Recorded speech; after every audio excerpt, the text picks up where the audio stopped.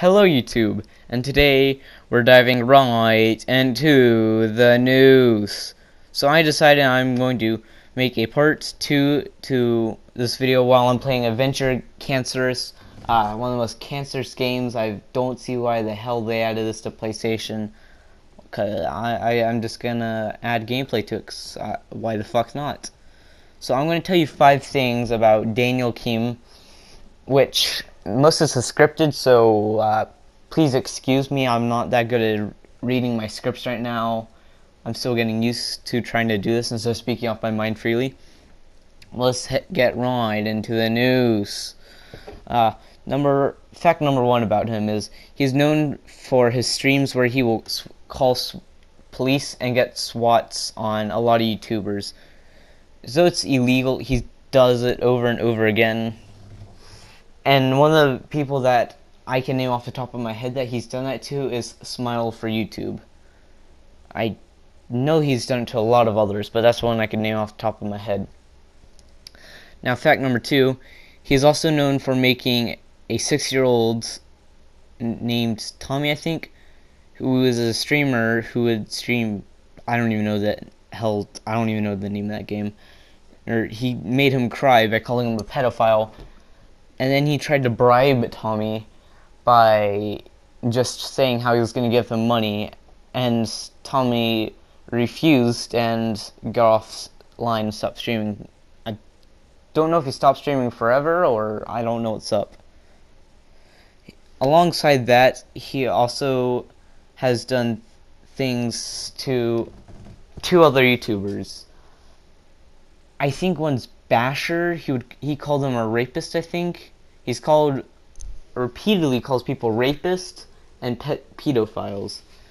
Which, Keemstar, you're an asshole for that. You can really ruin someone's life like that. Now, number 3. This is one of the ones I'd say pisses me off the absolute most. He would constantly use the victim card when he is under heat on Twitter or any other social media that he uses. And when people call him out, he acts like they're the ones in the wrong, which really pisses me off. And everyone knows he does it, but he still does. I don't know if his 9-year-old fanboys know that he's lying or not. I don't know. Now let's go into number 4. He used to be a troll on Xbox playing a game called Halo 3 or 2. I don't know specifically which one it is. But basically, when he was playing it one day, he was raging hard, and this troll recorded it, and they partnered up, and they made a group called FAG, which stands for Federation of Asshole Gamers. They got banned off of YouTube, alongside with he is being console banned from every Xbox that he owned. I don't know if he still plays Halo or any of those games or not. I'm not positive on that. Now, number 5. He admits to not caring about his fans, and he hopes they all die by cancer. And let me speak freely off the top of my head. I spoke freely in little parts of this where I felt I needed to correct myself, but he would admit in live streams that he doesn't care about his fans. He says they were quote-unquote games that he plays with his subscribers, but I don't think a game where you say you hope all of your 9-year-old fans die by cancer is something that they want to hear.